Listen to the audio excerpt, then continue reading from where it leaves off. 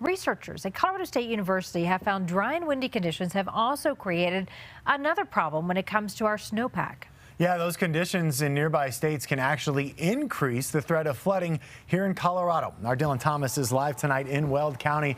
Dylan, you've spent years covering the impacts of everything from fire to snowstorms.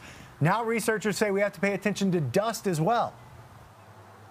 You know, Michael, we sure do. Dust getting into the snowpack in southwest Colorado, that's not all that uncommon, but researchers have now found that the dry dirt carried by strong winds from the Four Corners area has now blanketed the snowpack here in the northern half of the state. That layer of dust could mean that rivers like the Poudre right here behind me could be running very high very soon.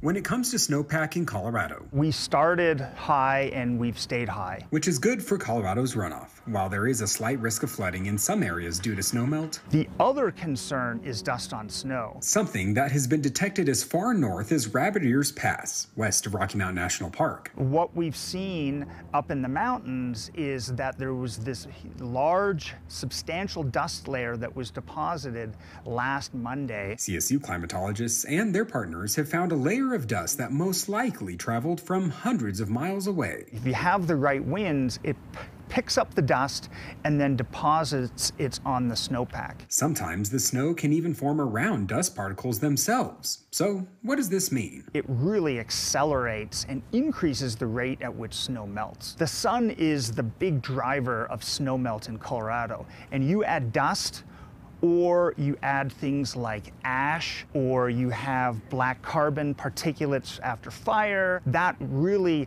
lowers the reflectivity, meaning that the sun is going to absorb a lot more energy and melt the snowpack faster. Dust layers this far into the Rockies is relatively rare, but now that it's here, is that a good or a bad thing? It's nature, but it's bad for water managers, because then we get a lot more water coming earlier, and then the potential for more flooding.